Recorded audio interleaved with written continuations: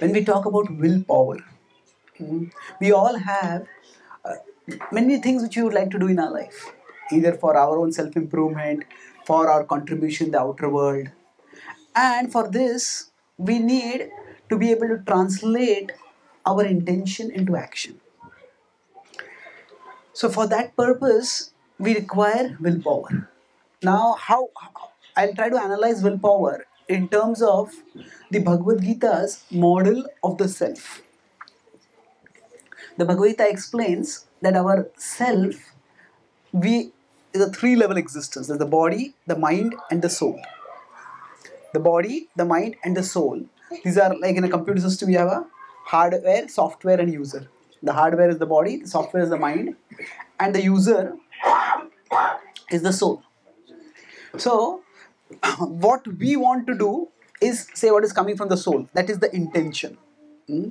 So, the intention comes from the soul. The action is done at the level of the body.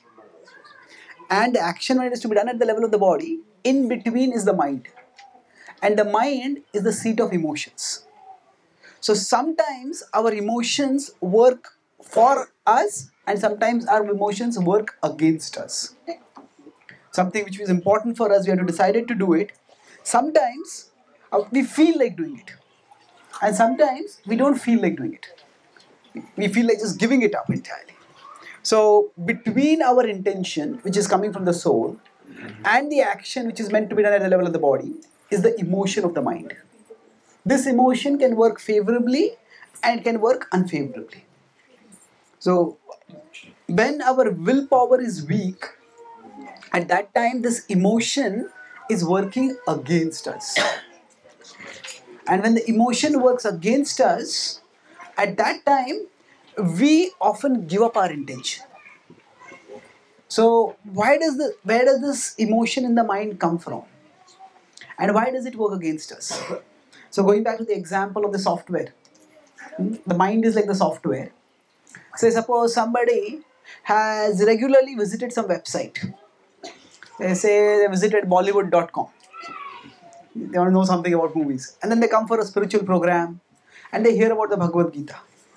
Now they go to their browser and they want to know something about Bhagavad-Gītā. They type B. And what happens? Bollywood comes immediately. So what has happened over here? The browser, the software in it has stored the past preferences. And because those past preferences are stored, they come as default propositions. And when they come as default propositions, unless we consciously say no, Bollywood may come as autocomplete and I have to type something else, then the Bhagavad-Gītā will come. But otherwise, by default, Bollywood will come.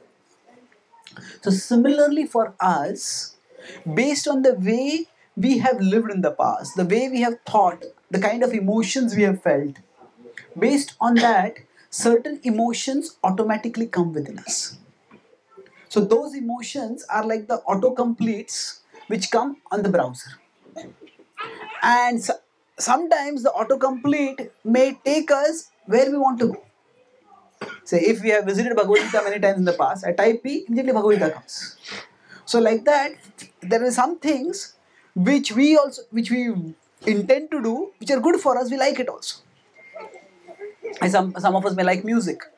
And when we want to practice music, at that time, I start feeling so good about music. So, in some cases, the autocomplete may work for us. In some cases, it may work against us.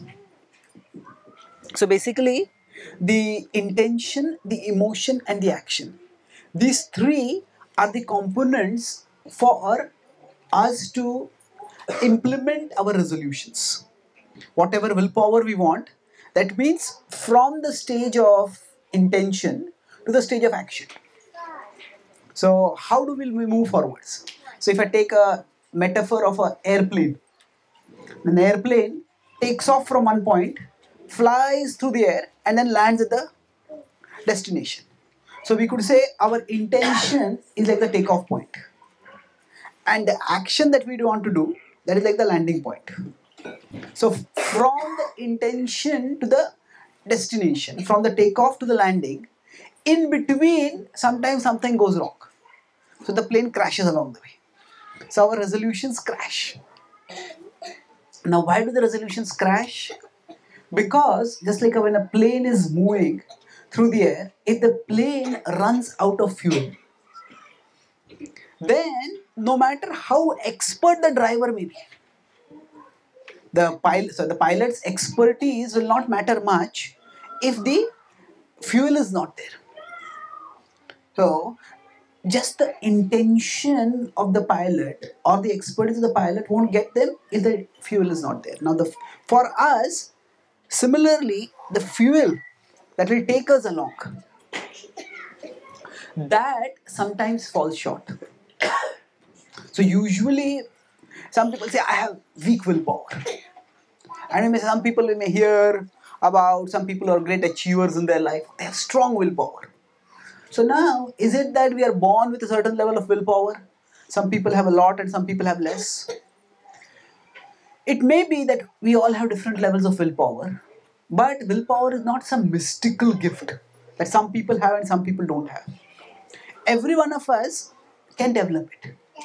It's like anybody can fuel their car, their plane adequately. And then the plane will fly. Of course, it could be that some planes themselves have limited capacity.